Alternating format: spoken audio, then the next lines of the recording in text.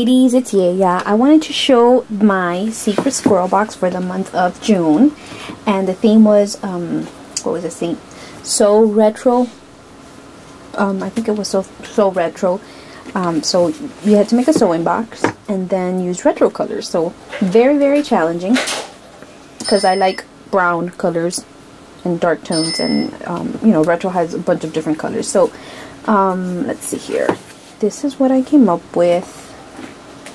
And by the time you see this, my partner will have already received her box, so that's why I'm not covering up her name. Not that I don't think you can see it all that well in the video anyway. But I did a zippered, one of those zipper flowers, and thank you, Carlene, for the video.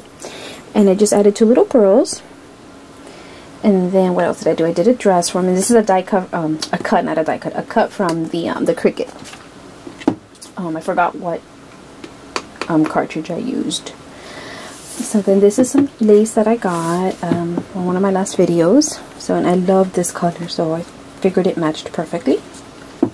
And then this came in this little pack here, and it's paper, so I wrapped it around a spool, and then I used it like that. See? So very cute. These are the little plastic scissors that it came with, and I just added 2 flowers, excuse me, 2 roses that I want to say I glimmer misted. I glimmer misted, and I forgot the color right now. So then there's a little thimble there, and this is part of a button package that I actually bought specifically for this project. And it brings a thimble, it brings this little needle there, I don't know if you can see, more or less, yes. So I used it for that, and then there's a little spool here as well with some twine wrapped around it. So that was that, and then this is that punch, that big punch from SSS, and I used that, and then just some pearl trim around it, and then some rickrack and green around it. Very simple.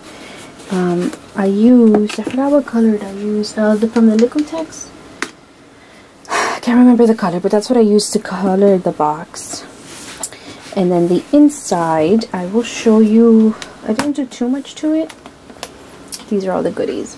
But see, I just used to die and the paper in the background is from Die Cuts with a View. And I actually have the Crafty stack. And it has this in cardstock, but I bought the regular paper that's like softer, you know, like regular paper, to put on here, and then I used that on the inside.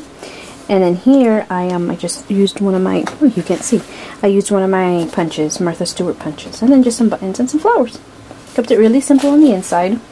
I don't sew, so I couldn't make it really pretty, and I couldn't figure out how to do the pockets to make it, you know, stuff.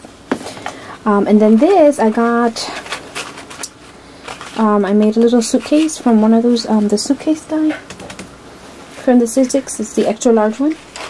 And then I just tied it with some twine here, and then there's some goodies in there. I made some flowers with my Cricut, which I'm sharing with my partner, or my swap buddy. And then the inside, on the bottom, is just, you know, regular paper in there as well. So that's that. And then I made some, one of the challenges was to do a pin cushion. And I think it's Worker Forever. She did a video with her mom making a pin cushion. And it was looked very easy. And so I tried it. So this is what I came up with. I didn't have any, what is it called? Fabric that was patterned that looked really nice, you can see. So I just, you know, I had white, off-white, and that's what I used. And then some of the ribbon rosette trim here in pink. See, I still say that it's not really pink, it's like a peach. Anyway, I used that, and then I had some lace that Marlene had given me from Uniquely Yeya blogspot, and I used that for here because it was the perfect width to cover the bottle.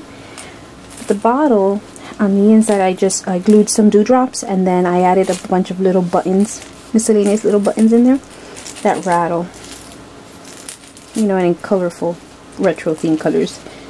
So I did that. Put some stick pins in it. Make her some stick pins. I did that, and then I also made this frame here was an inspiration by Juliana. She's I think it's I Love Vintage Scrap on YouTube.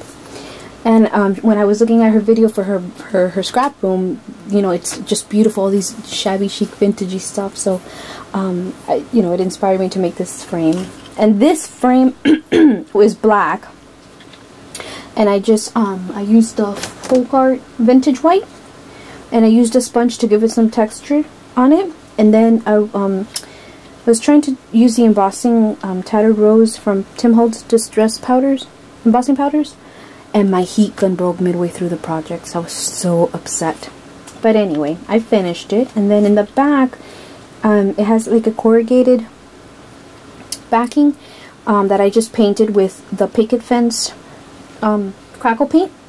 Just brushed it, you know, over lightly, and then I went ahead and distressed it with the antique linen so that it wouldn't look so white. And then I just stamped, like a quilt, a friend will warm your body and comfort your soul.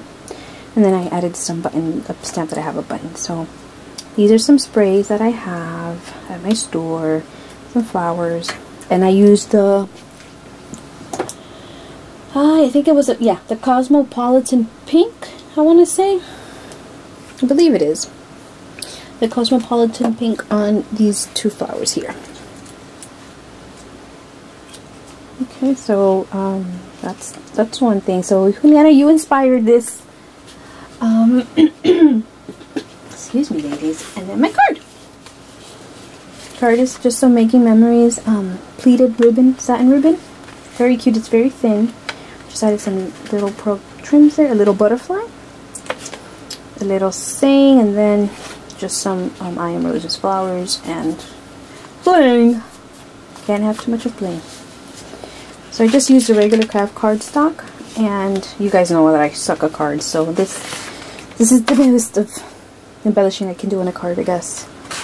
So that's that, you guys. Those were all my handmade projects that I made. I think that's it. I think pretty much, yes, that's it, girls. So I hope my swap partner likes it. Put a lot of thought process into it because, again, colors weren't the easiest, but I like challenges, so I hope she enjoys it. Thank you so much for stopping by, ladies.